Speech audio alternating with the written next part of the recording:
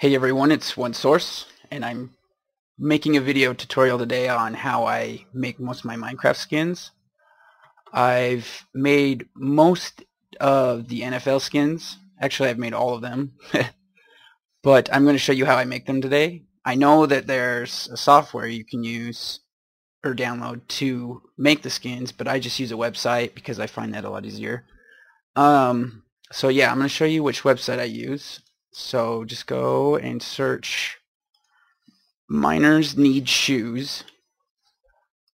Click on that, and I think the website's called Miner Shoes. Yeah, it is. And this is a pretty handy website. So this is just all you need right here. So I'm going to blow this up. So that it actually tells you what part of the body that's going to be on just right here. And you can just click whatever color you want and start painting away. Just like that. On most of the NFL jerseys that I have made, there's this feature right here where it basically changes the color to just a couple shades away from that color you originally chose. I think it gives it more like a shiny look, so it makes it more look like a jersey. But yeah, there's that. Let me just show you what having a hat on would look like. Well, the hat feature-ish. I know I'm not doing that great of a job, but there's that. And when you're done, you just hit download and it saves it right to your computer.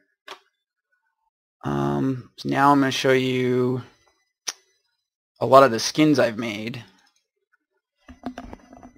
I made every team in the NFL.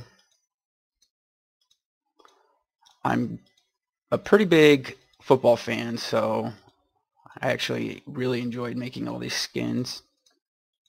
But it didn't take too long either. I'd have to say my favorite one is probably the Bengals. That one right there.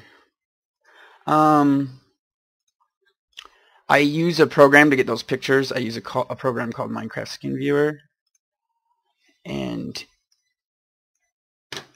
what you do is right here you can just drop the file in of the skin you made or the skin you're using. And whoops, opened it twice. Let's go to my skins. So let's see, let's do the Broncos. Just place it right in there, and there's your Bronco skin. But then you can use this feature right over here, and it'll position it for you, or you can move it to whatever position you want. And then just right-click, save image as, and there you go.